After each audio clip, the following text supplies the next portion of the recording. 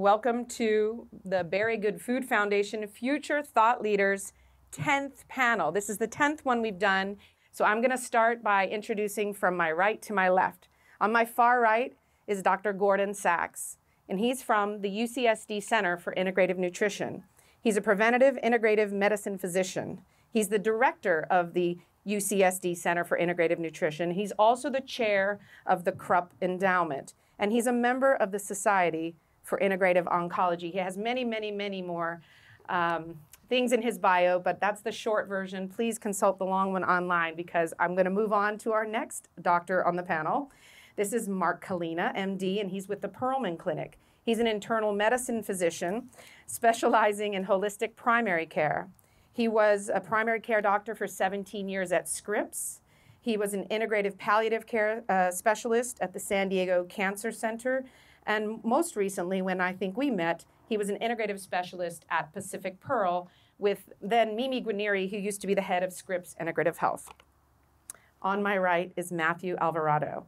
He is a spiritual healer from the Kumeyaay Nation Waipuk clan. He is also with the San Pasqual Reservation Fire Department for 14 years, a specialist in technical rescue and fire operation, and has instructed 40-plus fire academies, led youth programs for aspiring firefighters. And he is here to talk a bit about his work with mushrooms today, and we're really happy to have him. On my left, I have Davin Waite. He is the chef owner of The Plot restaurant in Oceanside, as well as Wrench and Rodent. He began his career as a sushi chef in Santa Barbara, then later in La Jolla. I think that's when I first got to know you. He then founded Wrench and Rodent with his wife, Jessica, who's a part of our board. He has instructed sustainable cooking techniques to elementary school students, culinary students, and city officials. He is a zero-waste operation and an impressive chef. He opened The Plot, a plant-based restaurant, in 2020, where mushrooms are very much on the menu, and in fact, not just ones that one typically would think of as culinary mushrooms, but also ones that are more typically thought of as medicinal mushrooms, and yet he has made them quite delightful, and I can attest to that personally. Next, we have Danielle Stevenson. She's an applied mycologist. She's an environmental toxicology PhD student at UC Riverside, studying fungi in soil remediation. Her research is extraordinary, and we're going to hear about it today. She's also the founder of DIY Fungi, mushroom education, consulting, selling of mushroom cultures. She's the founder and advisor to the Healing City Soils Project, and she is a Future Leaders Fellow with a Foundation for Food and Agriculture. So thank you, Danielle, and very excited to hear your participation today. Next, we have Ivo Fedak. He is the farmer and owner-operator at Mindful Mushrooms with over 15 years of farming experience. They currently have direct sales at a number of farmers markets here in the San Diego area and a number of restaurants, including The Plot, Enclave, and Lola 55. And he's currently developing Mindful Substrates, the growing medium for mushrooms, which will be producing a growing medium for wholesale and retail for those who may want to grow mushrooms at home and or as a soil additive for those of us farming otherwise or with gardens. Finally, I have Jan Hall, who is the CEO of Ohm Mushrooms, with 30 years of experience in the industry. Ohm is organic mushrooms, USDA certified organic, non-GMO certified. They grow 11 species of mushrooms at their facility. They dehydrate them and make a number of supplements, single mushroom supplements, combined supplements for a number of medicinal and other uses. And I know that Davin uses some of their products at his restaurant. Others do as well. They're available in the stores, and we've all tried them. So we're so excited to hear from farmers, growers, mycologists, chefs, spiritual leaders, and doctors to talk about the ways in which mushrooms not only are here as a soil regulator, healing the planet, helping plants grow, helping regenerate the soil, as Danielle will talk about. They have, of course, grow in themselves, and we eat them for nutrition and for medicine. And then we will finally also talk about some of the psychedelic mushrooms, including psilocybin, because we can't have a dialogue about mushrooms and not really include the entirety of the spectrum of what we're here to talk about. So very, very excited to have everyone here today. Let's start with Ivo. we talked a little bit about what's involved in growing mushrooms, and I don't grow mushrooms, and probably many of our audience don't as well. Tell us about it. It's a complicated process. Yeah, definitely can be.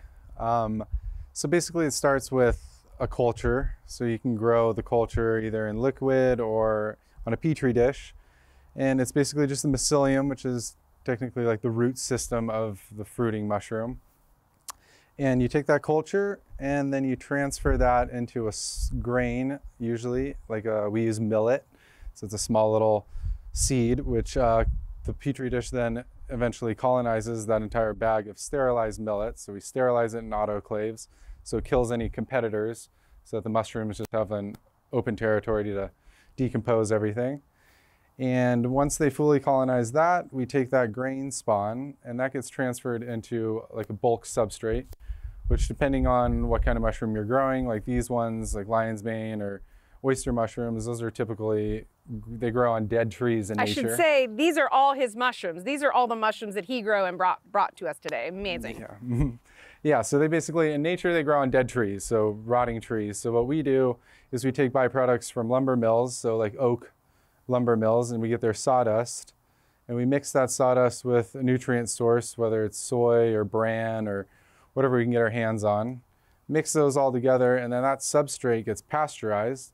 So again, it kind of kills all the competitors that might be in there. Like our major competitors would be like trichoderma, which is a green bread mold that you'll see growing on your bread if you leave it out. And then there's also tons of different types of bacteria, all sorts of stuff that basically are competing to decompose what you're making. So you kind of try and keep it as perfect for just the mushroom to grow.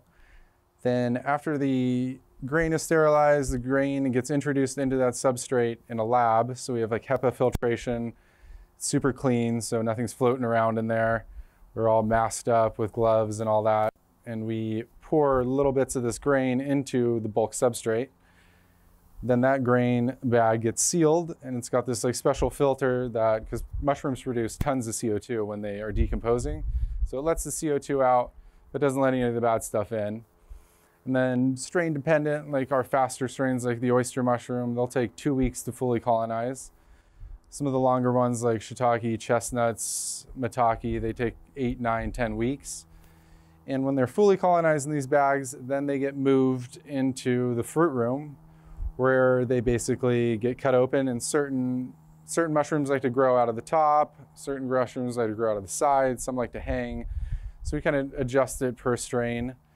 Cut the bags open, and in this room, it stays around 65 degrees, very humid. So we have these fog mister machines that basically replicate like a perfect environment, like in the forest. And then eventually you'll start seeing little pins form, which pins are like baby mushrooms. And then once those little pins form, pretty much all strains within a week will be fully grown. So from like barely seeable little specks to fully grown mushrooms in like a week. It's amazing. I'm curious, Jan, if you would chime in about the growing process at home, which I know, of course, you start growing live mushrooms before they're then dehydrated to make your supplements. How does your growing process compare to Ivo's? Similar, different? In many respects, it is similar. I think maybe our difference is in the front end and the back end. So we actually have some of our own master proprietary strains that were gathered by our co-founders years ago. So an example would be Antrodia campharata, which traditionally comes from Taiwan. And so we have these amazing proprietary strains. We keep them in cryogenic storage. And then we bring them in, and then we start to follow a process quite similar to the one that Ivo just described. We do the tissue cultures, and then we inoculate organic whole oats that we ship in from Canada. So it's from a pristine area of Canada. And that's the growing substrate. So we inoculate the substrate. And we grow 11 species, as you were talking about earlier. And then we grow them in grow bags, which actually sound quite similar. So I'm going to show you one. Oh, good. Exciting. I'm going to show you two, actually. So this is a grow bag. So we inoculate the oats, we introduce the tissue culture. So let's say it's reishi, which this one is, and then they grow in their own little microclimate. This is like a special grow bag. This is the patch that the mushrooms breathe through. So you were talking about taking in oxygen and emitting carbon dioxide. And then they grow in the grow room. We have a team of mycologists. Our lead mycologist has been growing mushrooms for over 40 years, both culinary and medicinal or functional. And so when they believe that these mushrooms, and again, it is very species dependent. I mean, our goal is to have happy mushrooms because happy mushrooms are nutritious and they have all of the bioactive compounds that make them so healthy, and they pass along those benefits to us as human beings. And so they pick the exact moment to harvest those mushrooms, and they dry them, they mill them into a fine powder. So I brought a powder to show you as well. So this is reishi. This is a reishi superfood mushroom powder. And I should say that we actually mill the entire mushroom. So we grow the mushroom species through their full life cycle, every stage, the mycelial stage, the primordial stage or baby mushrooms, and the fruit body stage.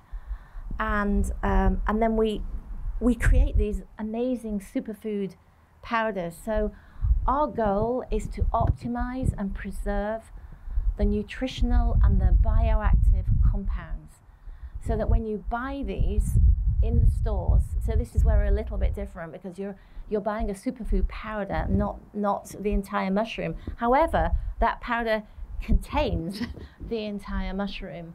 And so our mission is to make a positive difference on everybody's life through the power of mushrooms. And so it's really important that when we grow them to maximize the health benefits.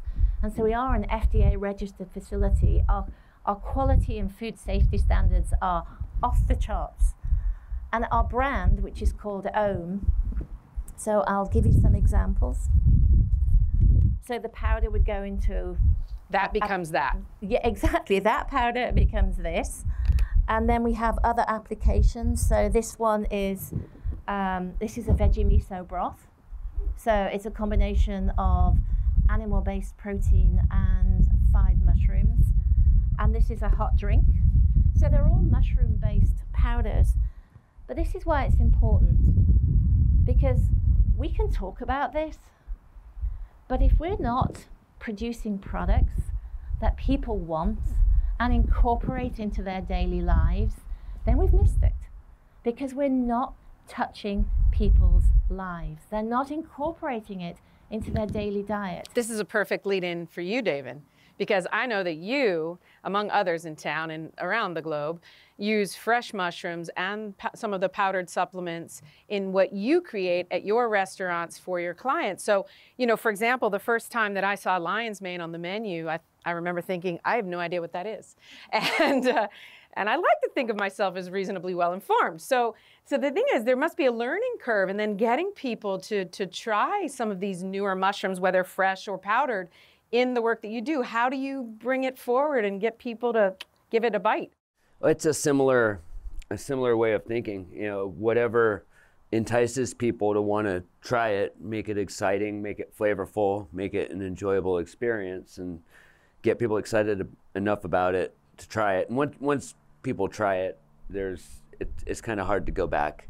But and whether it's funny fish parts or vegan food, it's always, for me, incorporating it back to some sort of comfort food, some sort of childhood nostalgia.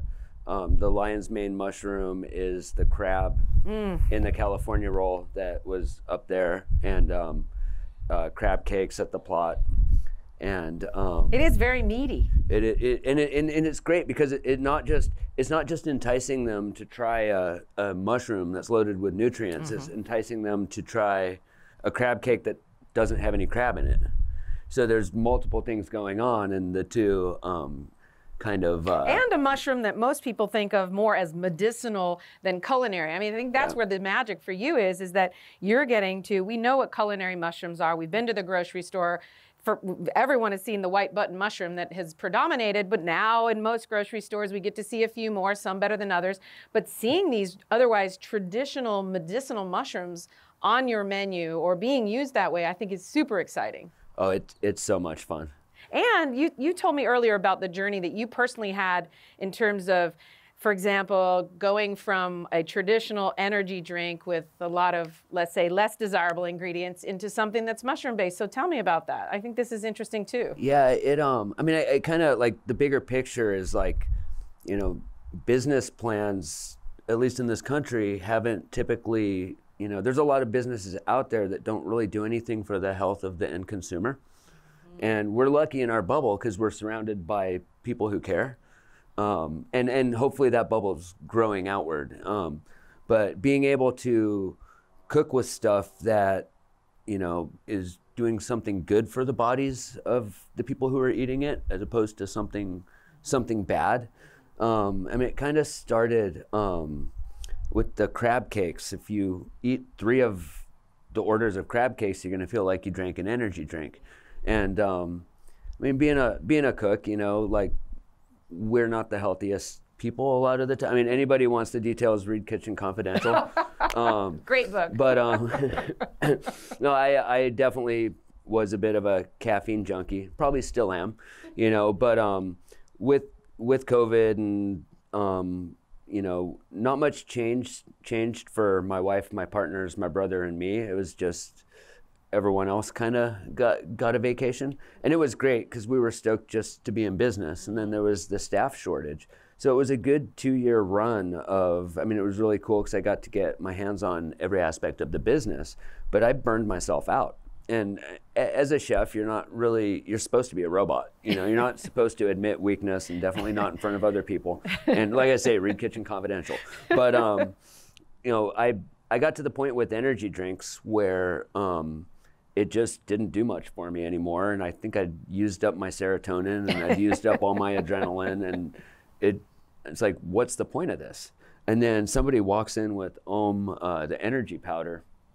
Because that's Ohm is a company going back in the past, like down to the fish joint days. Tara and friend Tony, Tara works for Ohm, and we kind of been able to see this cool idea that became Ohm get started and take a few twists and turns, and all of a sudden it's almost like now the whole world kind of knows how cool Ohm is, you know, and it was always in our backyard. So Tony brings these things by to try. And, you know, I'm trying to quit energy drinks, and I'm bummed, you know, like I'm trying to get through the day. And this little packet of mushroom powder shows up. And, well, I haven't had any energy drinks in a while. And the other health aspects are great, too, because, you know, crashing is definitely not fun. Right, you don't get the crash, you know, with the energy you get from the mushrooms. A lot more even keel. Mm-hmm. And I noticed that you had some of the chaga-based coffee drinks, and some people are having pure chaga-only drinks, and sometimes it's chaga with a shot of caffeine, and you know, there's no judgment either way, but I think this is kind of a good thing. You're getting, in addition to that energy jolt that many of us still want from caffeine, we're getting the additional one that comes from some of these great mushrooms, and you're getting sort of a smoother ride, unlike the energy drink with its sugar and, you know, sort of up and down, and it doesn't really give you the 18 hours that you need for your average workday. It's just crazy how well the human body works when you just give it what it needs, you know? Wow, it's so simple, isn't it? Well, so I want to pop back for a second to Danielle, because you too began your journey in this work as a mushroom farmer, and that brought you into the bigger projects that you're working on now. So I want to hear you talk about that a little bit, from a farming to start, and then even into what you're doing now. Sure. So yeah, I started out as a farmer, like a veggie grower, and involved in a lot of urban farming. And that's how I learned that soil is degraded. We have a major problem. Most of the soil that we need to grow our food, that farmers need, is degraded, and is, it's like 60 or 90% or something of soil globally is degraded. So I became aware of this issue as I was getting involved in agriculture.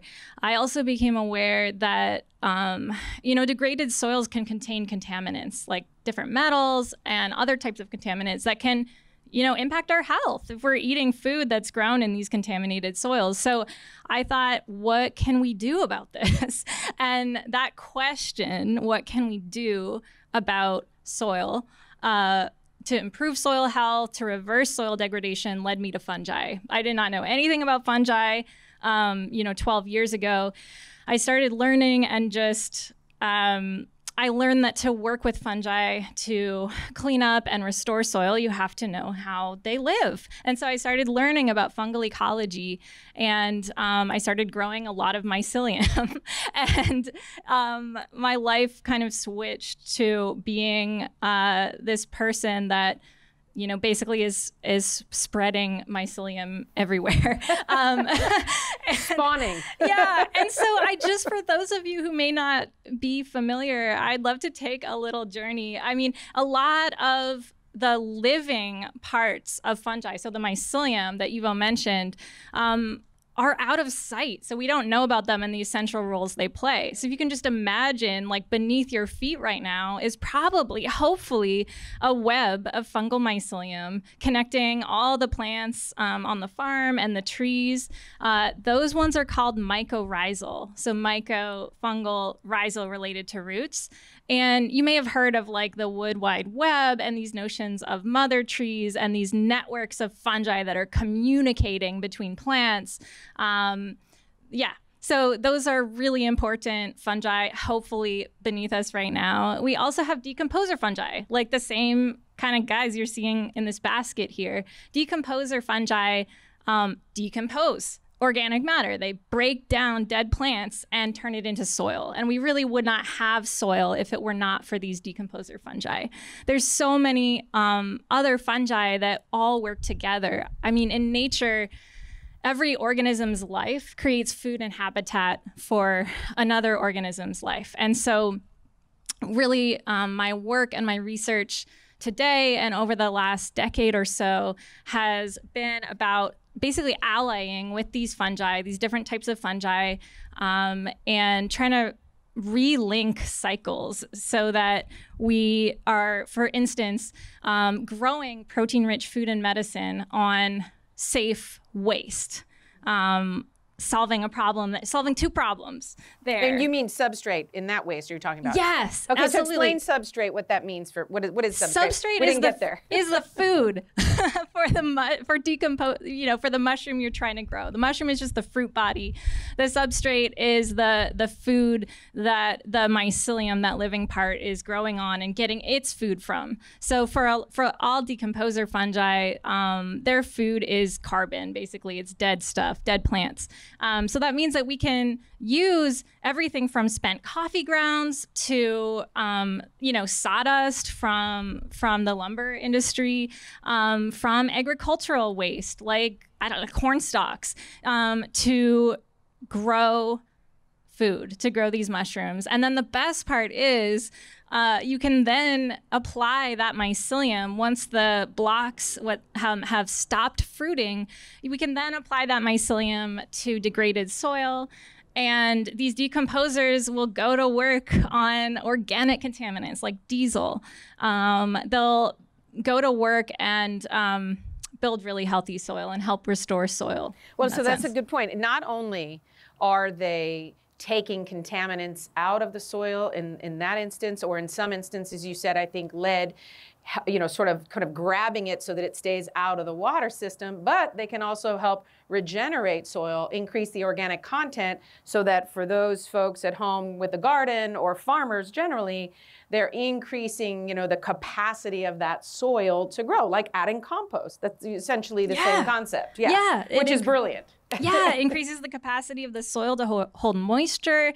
I'm working on a number of projects in California right now, working with fungal mycelium to help prevent toxic, like metal contaminated ash from all the wildfires from getting into watersheds. Because the mushrooms grab them.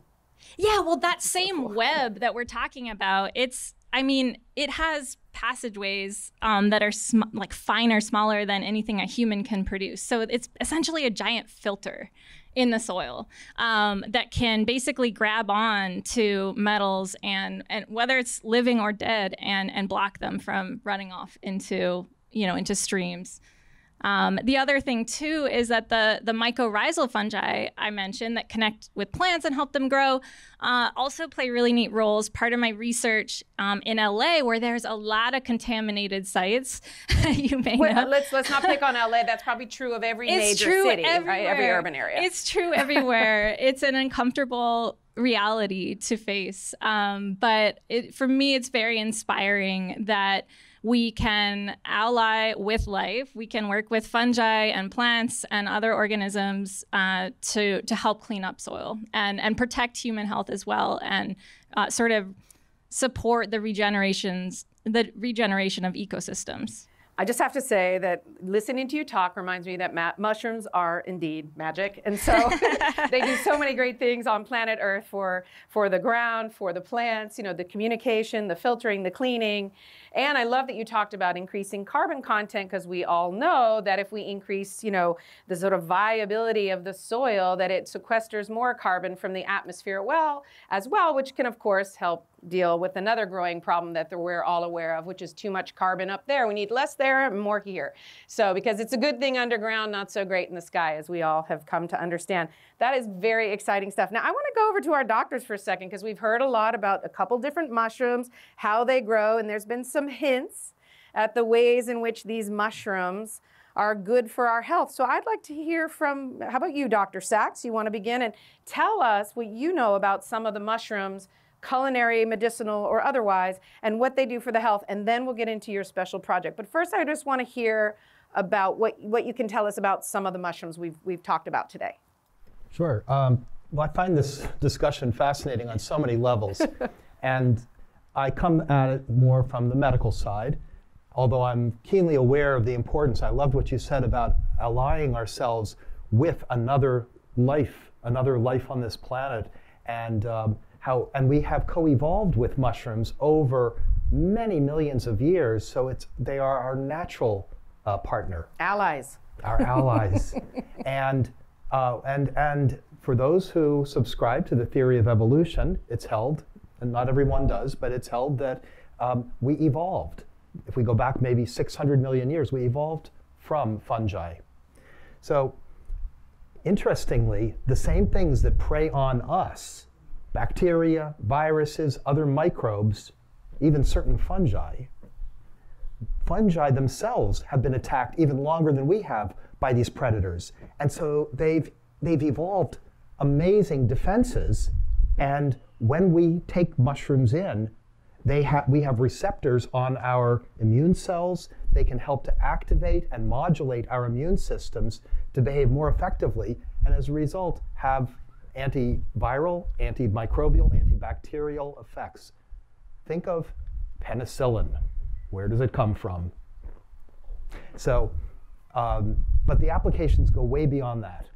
Over 30 years ago, I had the misfortune of having an eye disease, juvenile glaucoma, that unfortunately, before I could get eye surgery for it, really had a bad impact on my sight.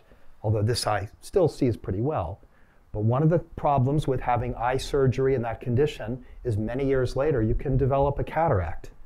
And fortunately, over 30 years have gone by, and I haven't had, until recently, a problem with that. Now, several years ago, I noticed, this was developing, and was thinking about, well, maybe I should just have eye surgery and remove that. But in my case, having prior eye surgery, it's not so simple. And I thought, well, maybe there's a non-surgical way to approach this. And so I delved into the literature, and I discovered an article that had come out from researchers in China who had studied a group of children in China where the children, but not their parents, developed cataracts. The kids were 4 or 5 years old, but oddly, their parents didn't get cataracts the way they did. What's going on? The children and the parents were genetically sequenced, and the children, but not the parents, lacked the ability to make a key enzyme called lanosterol synthase needed for the production of lanosterol, which is important for the health of the eyes. And then the researchers who did this then took lanosterol and applied it to lens specimens from humans who had their cataract removed. And when they applied it, the cross-link fibers that made up the cataract started to uncross-link. And then they gave it an eye drop of lanosterol to animals, like dogs. And they noticed over a number of weeks, they were starting to melt away their cataracts. So here I am thinking, boy, I sure could use some of those lanosterol eye drops. And then I realized, now wait a minute. I don't want to be the guinea pig for this in humans. I only have one good-sighted eye. I don't want to put that at risk. And besides, the FDA takes a long time to approve new drugs, new medications. It's going to be years before they'll ever approve this. So I started thinking, I wonder if there's some way to get lanosterol in nature, and started to delve into this. And then I discovered the leading candidate, the richest source of lanosterol by far, are chaga mushrooms. And then when I learned about that, I learned about other mushrooms and their healing powers. And I learned some amazing things. I already knew about some of the antimicrobial properties. I knew that they had some role. I had learned in medical school about how mushrooms may be helpful for enhancing immunity and important for anti-cancer immunity. And I started putting these things together and realized this is a very important area that we have to research. And it totally intuitively made sense to me that they are our allies and that we can work together to have beneficial outcomes, not only for our own health, but at the same time, we're enhancing the health of the environment. And I also hold the belief, and I don't think it's not just me. I learned this in studying a little Don't be afraid. into studying Chinese medicine and Ayurveda, ancient healing systems, where they look at the different tastes and flavors, and they attribute different healing properties to the different tastes. And interestingly, one taste that isn't fully represented in that system, but the Japanese have a word for it, is called umami, which is a savory quality that people usually get from eating animal food, but in the plant kingdom, it's found in mushrooms. We bow in reverence to our great-great-great-great-grandfather, who was indeed a fun guy. I have to ask, the follow-up, of course, is did you, in fact, begin a chaga regimen? And is it, because we talked about chaga. Chaga doesn't look like this. Chaga is a little bit stickier. And so you get it in a powder. You can make a coffee-like drink or a powdered supplement and hot liquid or a tea. Did you try chaga to deal with your concern? Yeah, and chaga is, the most potent chaga is one that's kind of under attack, and it's in limited amounts. And it's that which grows like in old growth forests, and it's the wild version. We can cultivate chaga and grow it on a medium like brown rice or millet or other carbon sources. But really the best chaga is found in old growth forests, and it's sought after and often denuded. The trees are denuded. What happens is chaga spores in the soil will notice a wound on a tree, like a birch tree. The tree, there's an ice storm in an old northern forest. The tree will lose its limb, and it's almost like the chaga smell out like a pheromonal scent, and they find a way to attach to that side of the birch tree, and they grow a cap that's almost like a Band-Aid, a permanent Band-Aid on the side of the tree.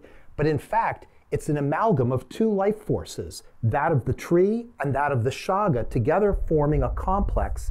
And interestingly, it has the highest amount of lanosterol and melanin and superoxide dismutase, all of which are needed for the health of the eyes.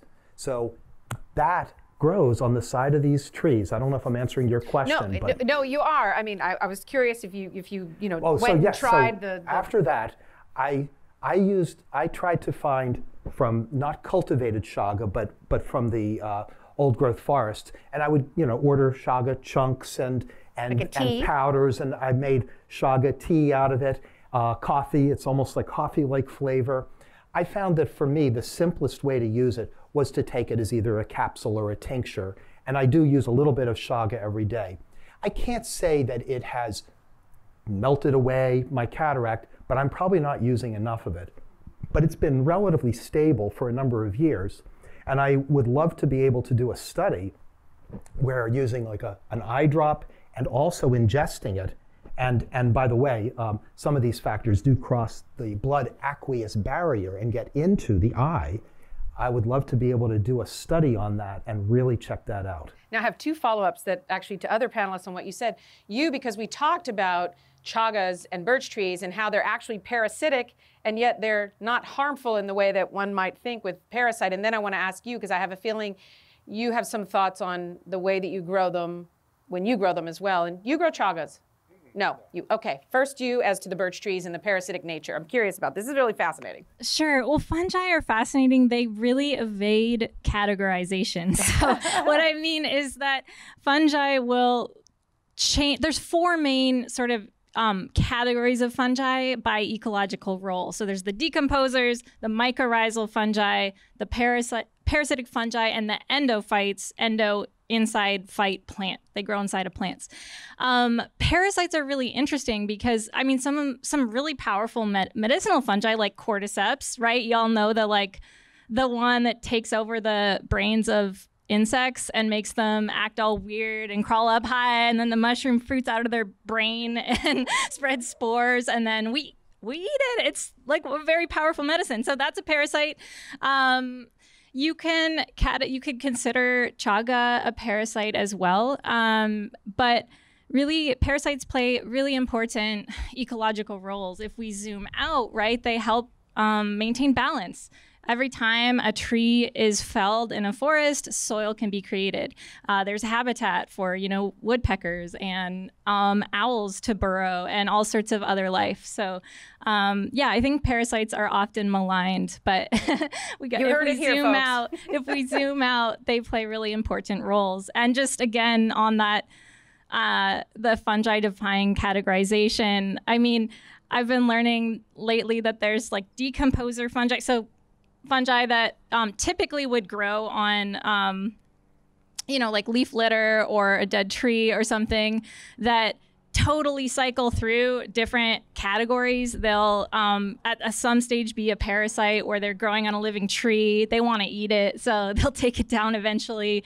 Then they're in the soil. They'll fruit a mushroom, throw spores to get back up in the tree, and then crawl inside and live in the leaves of the tree as endophytes, not causing harm, but actually existing in an exchange. Like they get room and board in exchange for helping the plant photosynthesize. So I could go on about how amazing fungi are in helping bring balance into ecosystems and just really defying categorization. But specifically with the chaga mushrooms and the birch trees, which seems parasitic and latch on the way you said. And what has happened is because of the popularity of the mushroom, there's been a lot of harvesting in the wild. And actually, as you said, it's sort of a Band-Aid. When those are harvested in that way, sometimes it creates potential harm for the tree. So there is sort of a positive and negative in that. And that's something that we talked about in terms of the relationship between that mushroom and that tree in the wild. So that's a different thing. But I want to ask you, now that we heard about what he just said about the difference between cultivated, or naturally occurring on birch trees or otherwise, and those might be cultivated. Do you know anything about that differentiation, and is there a way that you deal with that in the way that you and your mycologist team grows them? Absolutely. One thing I didn't mention before was in our growing process, the reason that we choose whole oats is because they contain the husk. And so it makes the mushrooms work really hard. It's like attaching to the birch trees. So what we do is try to mimic the natural growing conditions as you would see it in nature. And so chaga is absolutely chock full of antioxidants. It's well known for it.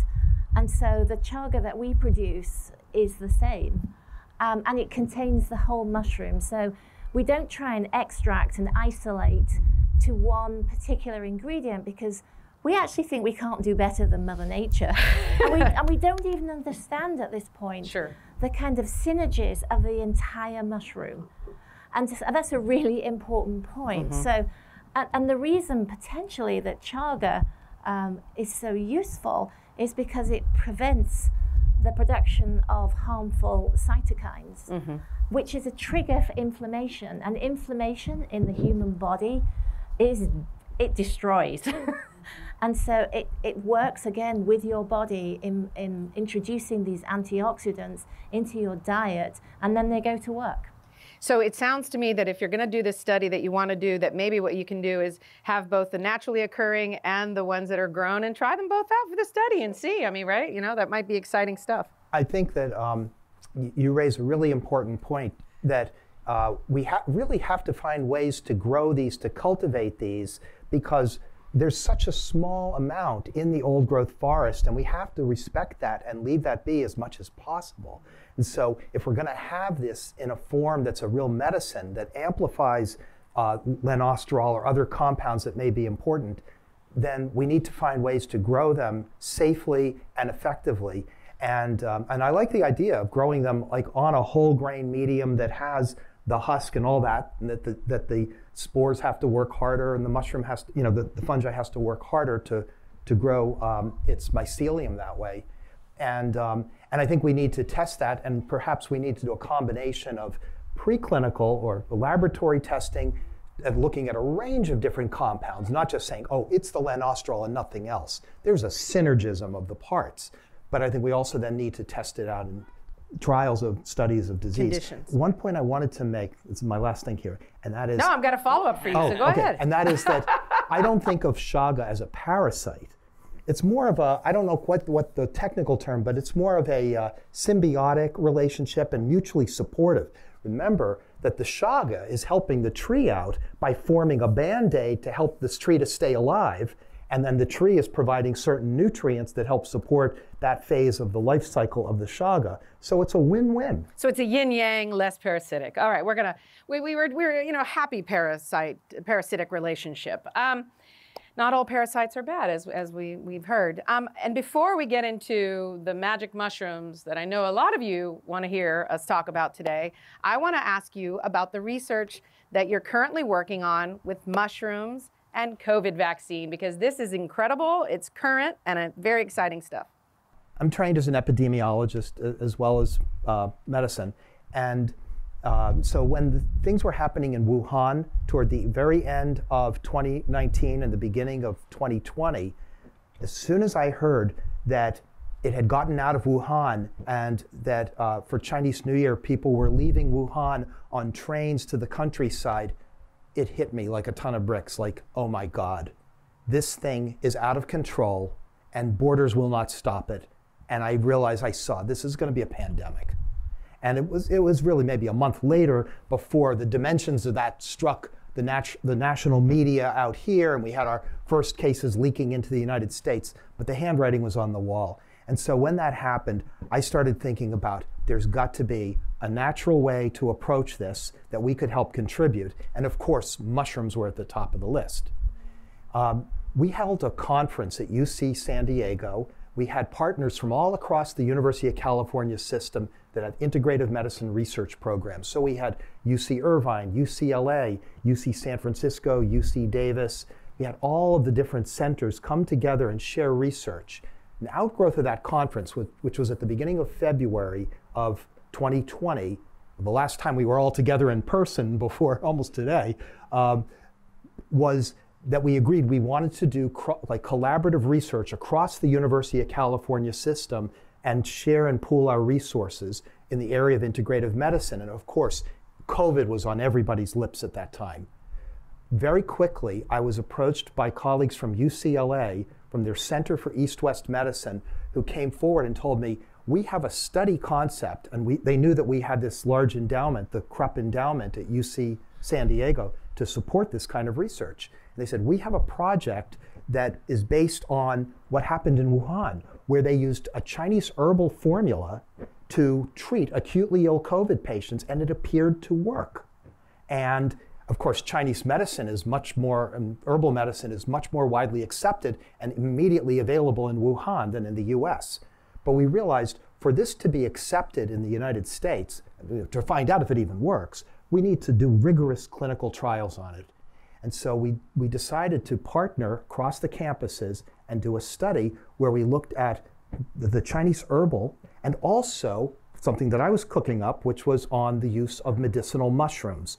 So we had 2 different treatment arms, both of which are studies that are nearing completion right now, both of which are randomized, placebo-controlled, double-blind clinical trials, both of which have now been FDA approved, the trials, the study, as quote-unquote investigational new drugs to look at the safety of these as treatments for COVID in phase 1 clinical trials. Fantastic.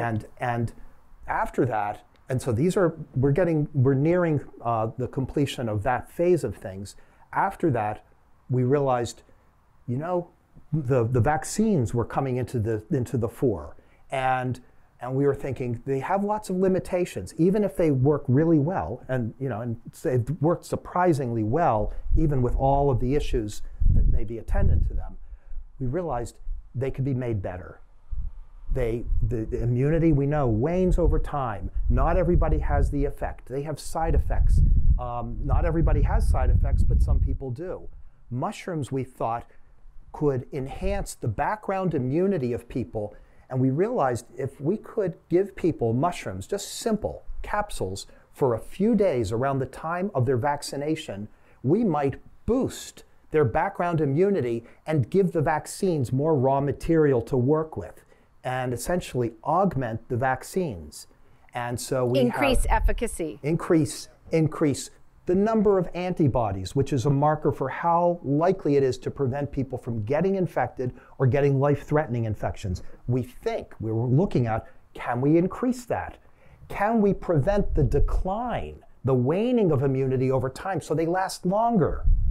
Can we reduce the side effects? And can we increase the kinds of immunological responses that occur not just to antibodies, but to a range of different immune cells so that it increases the diversity of the response against the COVID virion or against virally infected cells in the body? So we have 2 randomized trials now in this. One is nearing or just about completed, which is looking at people newly vaccinated. And we're launching right now a 4th study to look at people who are getting the booster. Question, can we boost the booster?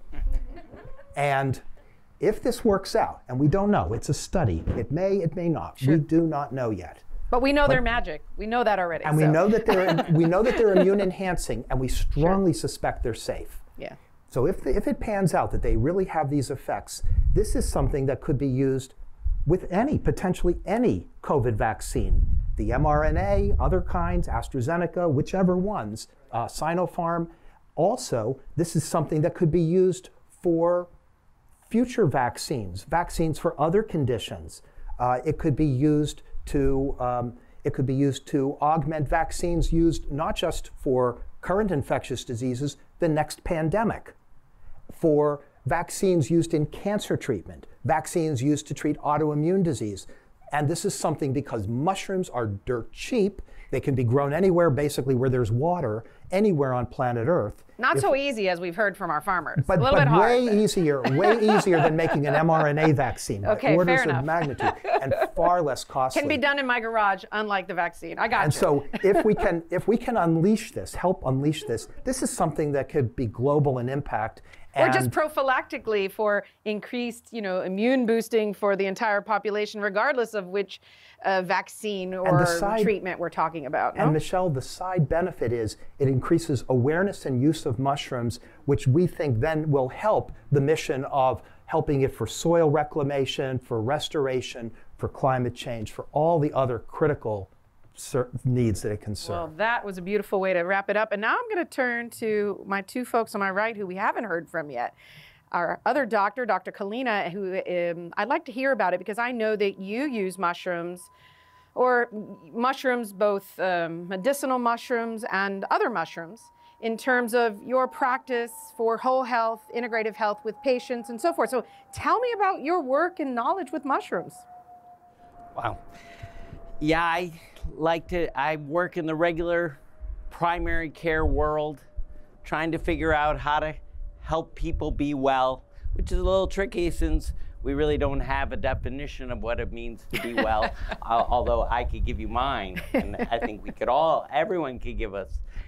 But so people come in and they have regular things. They have, at the end, or more seriously, they have cancer, or they have heart disease, and this audience, we get COVID, or I've had COVID twice, actually, so I've learned a lot about it by personal experience. But we get these conditions, or we get stuck in these diagnoses, and the truth is, there's so many ways to get well. That's number one. That's a number one truth, is there's so many ways to get well, not just the standard medical paradigm, which is ill to the pill, or then you could generalize to the naturopathic world, sick to the supplement. And it's bigger. I like the way you move your hands, Gordon. I mean, I like the way you think. We're both from the Midwest, we're both doctors, but we couldn't be less alike. And that's what makes the world beautiful, is that we need all forms and fashions and all ways of healing. And the truth is, disease is reversible in almost all situations. And of course, I'm also an end-of-life doctor, and I do know that people die, and we can help them do that even better. And actually, mushrooms, I could just say a story of a magic mushroom. I had a lady, a wonderful woman. When you say magic mushroom, you mean psilocybin? Yeah, I'm talking hallucinating and having an experience. So, right, I am not the doctor to talk about food, although I've worked at places where we talked about food way more than I could even imagine. But I believe in experience and the beauty and the magic of life. And so this woman, wonderful lady who'd had cancer 3 times, this was her 3rd time, and she was so scared to die. She was gonna die. She was riddled with cancer, but she was going out in not a good way, because fear is not the way to go out. Everything in life is, can we go toward love? Can we go toward connection? Can we go toward oneness? Or are we going to be over here in separation and fear? And so she had this experience. She went and had a magic mushroom experience, and I feel proud that I was able to tell her where to go. I don't know the dosing. But there are people. There are shamans. There are wonderful people that are healers, and she had that experience. She did mushroom. She had a wonderful experience, and then she had a wonderful end of life. And it wasn't just wonderful for her, it was wonderful for her family, her kids, and her husband. And death is not bad, sickness is not bad, but it's changing our perspective. And I would say magic mushrooms, and maybe you could generalize to the other hallucinogens, peyote, ayahuasca, ecstasy, which is man-made. These are moments in life where people can learn, we can grow, we can expand beyond the limits of thinking about just this as a bag of bones and something that we got to go to war with, and connect to it, love it, embrace it, and get well. And if it's not our time to get well, then pass well. But anyway, in my experience, and it's not that I do this all the time, I work at a regular clinic, and this isn't what I always talk about, but it's important for this audience. I mean, this is young people. The world is getting better. This is proof. The world is improving, and it's been broken. The medical world's broken, where Gordon and I come from, and and we want to heal too. And this is part of the way to heal, to go forward, to expand, to grow. There's so much opportunity for healing everywhere, every day, every person next to you, and within yourself. So, yeah. This is what I've learned. I have to say, you know, we've done 10 of these panels. We started with water and plants and meat and the impact, you know, environmental impact of our food choices. And lastly, we did food as health. But our very last panel was on marijuana.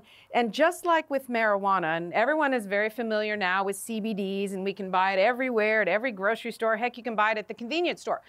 But there's less knowledge about THC and the more psychoactive sort of properties of the plant, and there's more stigma attached to it. I think such is also true with mushrooms. We understand they taste good, they're good for us, they have protein, they have these additional nutritional components. Now we understand they can address certain specific medicinal problems as well, they're immune boosters, et cetera, et cetera. But now we're just beginning to hit the tip of the iceberg of truly understanding and, quite frankly, accepting the idea that the more psychoactive plants have something here for us as well. And I can't tell you that in my own personal experience, from just people that I've spoken to, the number of people that I have met with the kind of practitioners you're talking about and have learned about microdosing and these other concepts of taking these hallucinogenic mushrooms, actually often in doses that create no hallucinations, they're so small, for a variety of medicinal problems. And what I've also learned is that many of these people are people that I know who are otherwise sober people. So the idea that the stigma that attaches to this side or this kind of mushroom, I think is beginning to chip away. And just like the research that you're doing on the non-psychoactive mushrooms, I expect in the near future, just like is happening with marijuana, we'll see, you know, real research that's required for us in the West to do the kind of thing in mainstream medicine. But I see it already changing a lot, just in the people that I've spoken to about this. Yeah, just a quick statement, and that is that the understanding and the interest in things like psilocybin has just grown astronomically, and we're beginning to see states that are starting to legalize, at least in limited fashion, certain uses of this, and the information on this for depression and end of life and anxiety. Fascinating. However, I do want to just make it clear for the record, because I have been asked, are those mushrooms that you guys are studying not that kind? And I just want to say, no, these are polypore mushrooms that don't have that range of No, look, and effects. That's where you are now in the study you're doing, which is brilliant and relates to the kind of mushrooms that these folks are growing. But I think we're going to see the future where there will be research studies that will include this, and I think it's a positive thing. And I think, Mark, you gave us a great overview on, you know, what can happen with the mushrooms, what one can experience, and I think that's a perfect lead-in to you, Matthew, to talk about the work that you do in your community and in spiritual healing, because that's a little bit of what you were beginning to lead into, the removal of fear, but and even the issues that you raised, depression, anxiety, but spiritual healing with these kinds of mushrooms. So tell us about your own experiences. So one of the first things, I've heard a lot of beautiful things today. I mean, you guys have some great minds, and it's all led by you know what. You know, this fungi is our great-grandfather. Great-grandfather. You know, I've learned along the way that, you know, I've been in ceremony all my life. I started when I was 5. I mean, I was baptized in a sweat lodge. I've been through the oral traditions of my people. I've learned so many songs, the song cycles and everything. And I've always asked, how did these guys sing all these songs in one night? There has to be something else. I knew something was missing. I've done fasting, 4-day fasts. I've done ceremonies for 4 days where you don't eat or drink. I've done all these things where we're trying to find altered states.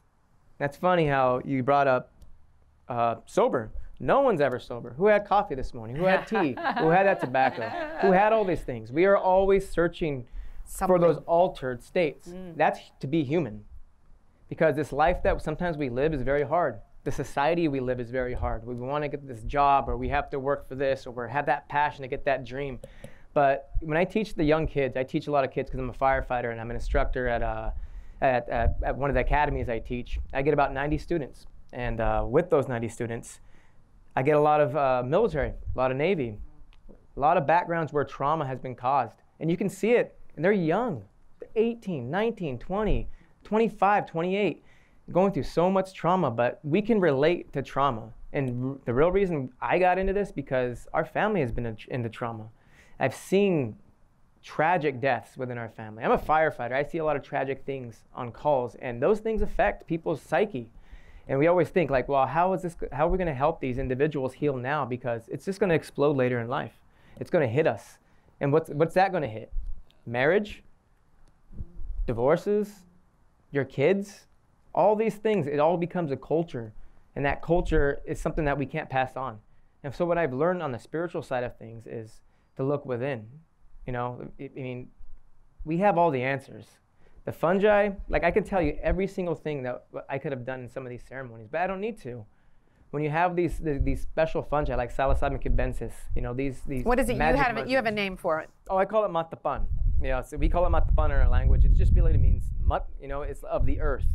But pan is like how I sing a song. You guys sing at the end of the song, you hear a ooh, or it's kind of like just an extension of what the song means. So when we say these like matapan, it's just an extension of what came from the earth. You know, even us now, like, I mean, there's a lot of things we do that sever us from Mother Earth alone. Look at us, what we're wearing today. We all have our boots on. When's the last time everyone's take their shoes off and you're at home walking around with Earth? You know, 7.8 hertz of electricity is naturally coming from the Earth right now. What do you have, an electrical node in your heart? Do you not? What are we made of? Water. That has been severed for many years. And there's a couple things I like to talk about when it comes to the spirituality of our people. And indigenous of humanity is when there was European arrival, what did they find?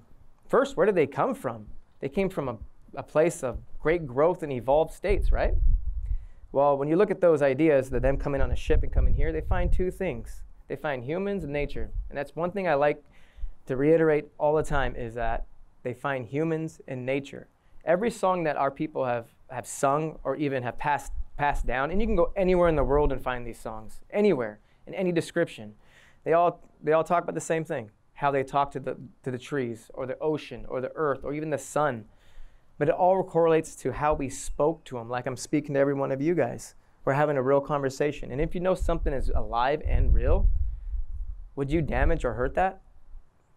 No, our people didn't do that. Don't get me wrong, there was turmoil, there are wars, I get all that. And that's usually for protection, right? But when it comes to the idea of what psilocybin comes from, they were the first teachers. And that's what I learned through all ceremony I've been through. I've been through a lot, and I've seen a lot. When these medicines come in contact with you, it changes a lot within you. When we do ceremony, and you tell that individual when they're going to take that matapan, we say goodbye to them. We give them a hug and we'll cry, even with our elders, because that person will no longer be in this world after they take that. And of course, doses mean everything. And I learned kind of the hard way. I got kind of kicked into that big hole of that rabbit hole. But I'm glad I did it the way I did. But would I do it again knowing what I know now? Heck no. With all my heart, I would say no, because it's that profound. These experiences people get are profound. There's nothing to be feared. Just know that your life is about to change forever, and it will continue to change. And there's a saying that we have. Well, I can't really say we. I like to say me. There's an infinite amount of invisible worlds around us that connect us through frequency that will forever fine-tune us for our next cataclysmic event. But what I mean by that is you're going to go through destructions all your life, whether it's through a psilocybin experience or without it. But what psilocybin does is connect you to those worlds where you can see past the veil of understanding. You know, they call it the Akashic records in India, right? Well, there's a library of information around us that we can access at all times. And I think this is where the study of our people need to come in. Like, this is what we want to bring forward. That's a study of consciousness. Who has kids? Raise your hand. Really, raise your hand. Who has kids? Have you ever seen your guys' kids out there playing in the, like, just with the grass or outside playing with the toys, and they're just locked in? And then all of a sudden you see this perfect moment of them just going like, they're like, wow, I'm really in this place. That's the same thing with matapan, the medicine. It gives you another awareness. You guys may think you're aware right now, but when you take these medicines, they give you greater awarenesses and greater knowledge. You know, there's a lot of people in this world that I have read about. You know, Terence McKenna, I give my heart to people like that. Or even Dennis McKenna, his brother, and then you got Paul Stamets, people like these individuals that come here to speak about these things that came before us and had to step out of their world that's where it's not accepted, these kind of things. Because they paved the road for a lot of us. And I think it's been too quiet. It's time to talk about it now. And that's why I came out. We're getting ready. I think we are getting ready. Yeah. And you find that too, right, Mark? It's here with and now. Your patients and clients and so the world forth. wants way more. Yeah, it's time. It's a growth period, whether you call it we went through this period where hallucinogens from 1970, the 60s were expansive, and then all of a sudden in the 70s it's illegal, it's wrong.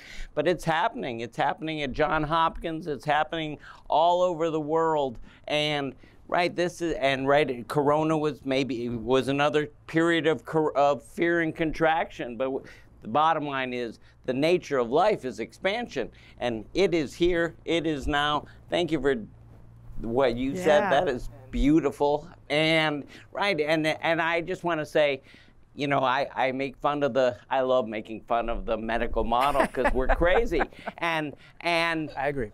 And sometimes, I just said the same thing. Oh, do LSD or do mushrooms or do peyote? You can do it naturally. You can go to a sweat lodge. You can do transformational breath work. There's so many ways to access the divine.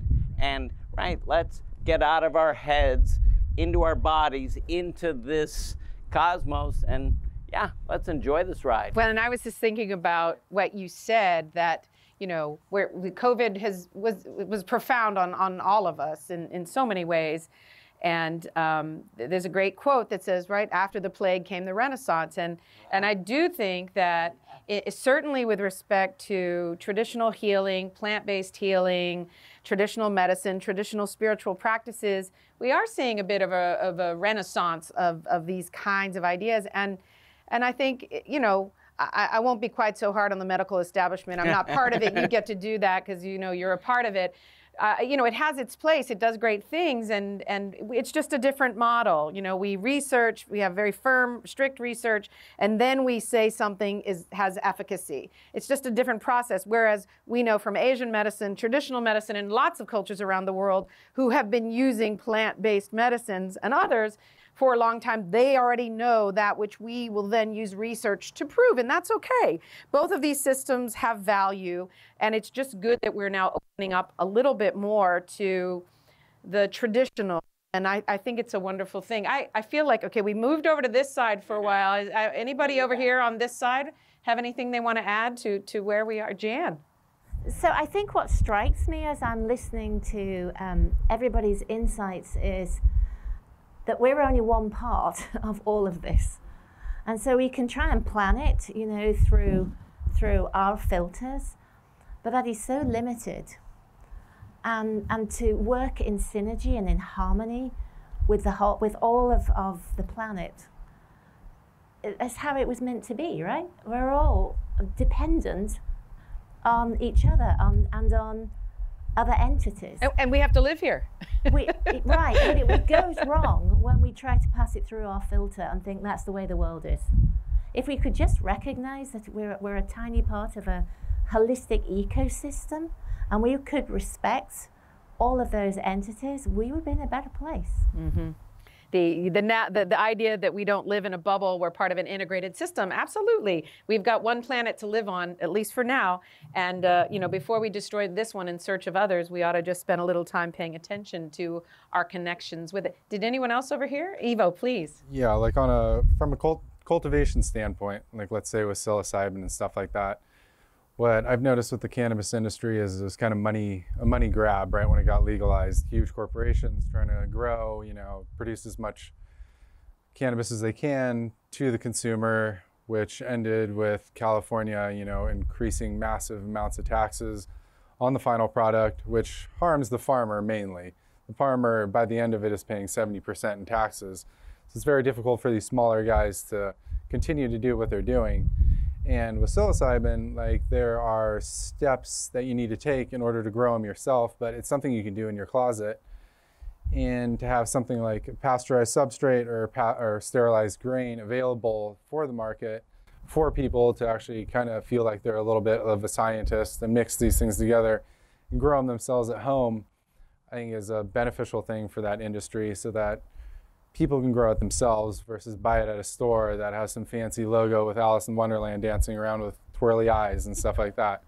And I mean, I've taken my share of mushrooms, and what I've always noticed is growing them yourselves and taking them, that effect that it has on you is a much more positive effect than just buying some shrooms off some guy on the side of the street. You know, I have to say that I was in Mexico recently, and at this farmer's market in Mexico City, but it's made of only items from 100 miles, so it's very organic, started by a couple of chefs. And there's a woman there from Oaxaca, and you know, next to the camote, chayote, and chile was a stash of psilocybin mushrooms. And you know, being from here, I was sort of like, oh my goodness. But you know, it is sort of very normal. It's an agricultural product. She's probably grabbing these, growing in the wild, maybe growing herself. In these mountains, they grow wild in Puebla and Oaxaca and so on. And it's such a normal, I mean, to see it in a farmer's market, I mean, that's where eventually, hopefully, legally and otherwise will end up, because it's certainly not more harmful than plenty of things on the market that are legal. And so, you know, baby steps. I do agree with you that a kind of a populist approach is a good one. And that's certainly been true in marijuana. With full legality did come the money grab. You're not wrong. But also came the ability for people to grow their own. And I think a lot of people, a lot of farmers, and a lot of home gardeners are doing that themselves, and probably feel similarly about that for themselves as well. And the same thing with cannabis when it comes to about cannabis, the same thing with our people. Like when you guys use cannabis, understand at high doses, those are hallucinogenic. You can see things, you can go through stuff. It's just not just this fungi. Like we were talking about peyote or mescaline. That's my Apache side. Or ayahuasca, he said or too. Ayahuasca. Yeah. The down in South America area. But understand, look at where South America and where those megalithic buildings that have been built, the pyramids and everything. What's heavily there? What was found at those markets?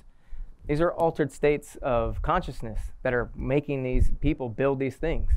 It just comes up with more culture. They come up with their own songs. The thing is, you're not going to find anything over there that's not within you already when you guys cross that veil at all. It is just a catalyst to open up the floodgates for you to bring out your gift, because every single person here is unique. Every single person here has gifts to bring right now in this time. Don't wait for it. I'm not saying go take your psilocybin cubensis dose or anything like that. Understand that everything that you guys are searching for is not out there. It's in your universe. It's within you. So when you guys go, any Christians here, the kingdom of heaven is found within you, right? That's a profound statement. Quite literally, this is what they were trying to tell you. Everything you need to know about yourself first is within you. Start meditating. Start taking care of yourselves in your mind, because you know who's watching? Our future. The reason I'm doing this is because the next 7 generations are going to see this. They're going to want to know where it started. They want to know how we're going to do it, where we're going to go with it. What's the curriculum? Is there a curriculum? How do we do ceremony? All that has been eradicated long, long time ago. But guess who were the first teachers? It wasn't a human. It was all our medicine. And that's one thing that's lost. But it's going to be found, and it's coming back. Our medicine has taught pretty much everything what we are. And I think we're at the precipice right now.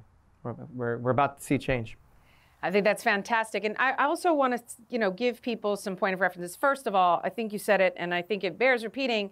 No one here is saying, you know, go out and find the guy on the street with the psilocybin. No, in fact, if this is something that occurs to you as part of a journey, talk to your doctor, a doctor like Dr. Kalina. Find a shaman, you know, find someone who is experienced with these products before you go out and venture on your own. And I want to add to that is, if you guys find a doctor in the medical field that speak like these gentlemen, they're gems. Just tell you that right now, because these things aren't supposed to be talked about. You know what I mean? Look at what schedule they are. Our own medicine has been scheduled for no medicinal value. Just think about that for a second. Our people have been doing this since the archaic times. It's there. The answers are always within the medicine. Like we said, don't go and take it. We're not trying to say that, hey, this is the only answer at all. Always try to heal yourself first with good food. Try to, before you guys go to any other type of medicine, are you eating right? Are you guys eating everything with pesticides? You know, are you eating everything natural or organic? Start there first. If you're having hard times in your guys' mind or your psyche, those are the first things you guys want to go to first. Are you working out? Are you running? Are you keeping your guys' body and your blood flowing? I started doing yoga with my wife, thank God, for the last 3 years. I hated it. It hurt. Everything hurt. I was like, how is this supposed to make me feel better? She over there has her leg back here and she's grabbing it. She's like, you'll understand one day. I'm like, no, I probably won't. But I can tell you one thing right now, though. That blood flow is needed. If your blood is not flowing within your body, then how are you going to operate up here in your brain? I mean, I'm just telling you, always look holistically first before you go anything else. And then if you want to learn about mushrooms of every kind, the culinary, the medicinal, the other, there's a great website. Mushroomreferences.com.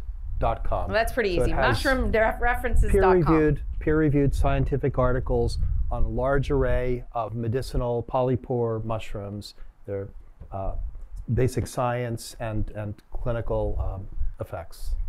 This is what we're offering here on average. Obviously, we have a diverse panel, diverse backgrounds, experiences, perspectives, and this is a little bit of a 30,000-foot view. What we hope to do is plant a seed or a spore, as the case may be, and have you begin. If this is something that you think is important to you and your health, the health of your family, go online, see a doctor, learn more. Read a book. And read a book, yeah. And there's actually also a good documentary on Netflix right now, Fantastic Fungi. So there is a lot of information out there. Michael Pollan also wrote a tremendous book a few years back. So I just think it's really out there. Say, take some time. We want to, plant some seeds. And I know you wanted to say something, Ivo, right? Sorry. Yeah, University of Pennsylvania has tons of information on mushrooms and everything about mushrooms. And they have one of the biggest culture libraries in the world, too. They've also done a lot of research. UPenn has done a lot of research. A lot of research, yeah. And that's one thing I want to add. By the way, if you guys are going to get into reading about any of this, any of these items that we're talking about today, please do your research. Research, and read. Read people's experiences. Read about how shamans do things, where they are, where they're cultivated, all these things. There's a lot of books I've read. If you guys want to read a great one by Terence McKenna, Food of the Gods. It's a great one. The Invisible Landscapes. There are many books out there. These people are amazing, and they're geniuses. The last note I would say, the medicine, if you're in a search for this, the medicine will find you. That's how it always is. It will find you. If this is for you. And understand it's not like any roller coaster in your life. This is life altering. That's all I have. And on that note, we're going to end the formal panel. And we're going to end, and thank you again for joining us for Future Thought Leaders with the Very Good Food Foundation. Thank you all.